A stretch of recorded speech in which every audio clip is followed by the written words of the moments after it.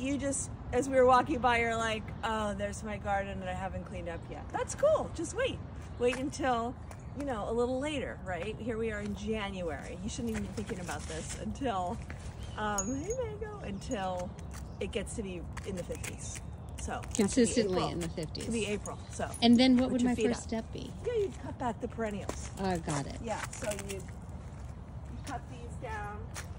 You cut everything down basically to the ground. Here. Yeah. So you got plenty of time though, no rush.